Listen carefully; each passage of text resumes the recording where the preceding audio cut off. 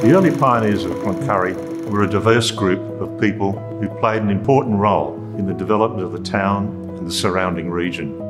Many of these pioneers came from other parts of Australia, as well as from overseas, in search of new opportunities and a chance to build a better life for themselves and their families. One of the most famous early pioneers was Ernest Henry, often referred to as the founder of Cloncurry. Ernest Henry was an adventurous grazier who in 1867 was in partnership with Roger Sheaffe at Fort Constantine Station.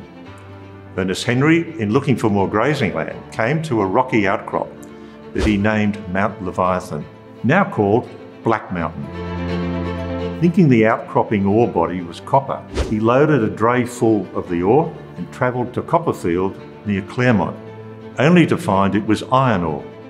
Not to be defeated, Ernest Henry came back to the area that same year and discovered copper, naming his find the Great Australia Mine.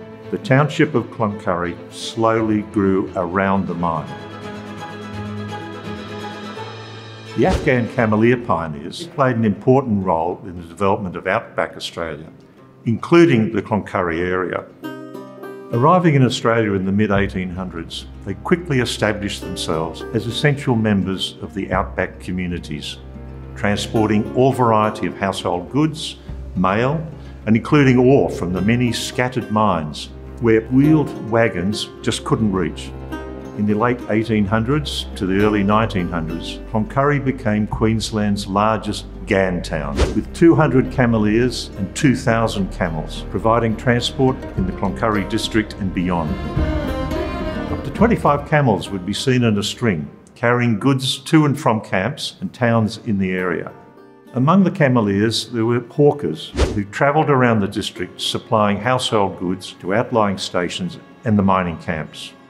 Today, the legacy of the Afghan cameleers can only be remembered by the site of their mosque and the few graves in the Afghan section of our general cemetery, including the grave of a Mohammedan priest, Sayyid Omar. While somewhat difficult to find, the site of their mosque is situated on the junction of the Anna branch of the Cloncurry River and the Coppermine Creek. We can also thank Afghans for the excellent Cloncurry buffel grass, said to have come from their saddle packing, though they also brought with them the African prickle tree, which they imported to provide feed for their camel. We should not forget our early Chinese pioneers. These early immigrants came to the Cloncurry area following the discovery of gold in the late 1800s. Along with the Chinese gold miners came their market gardeners, merchants, cooks and labourers, all making Cloncurry their home. Many are buried in the Chinese cemetery, which is situated near Coppermine Creek and across from what is known in the past as Chinatown. Many descendants of all these early pioneers remain in the town today.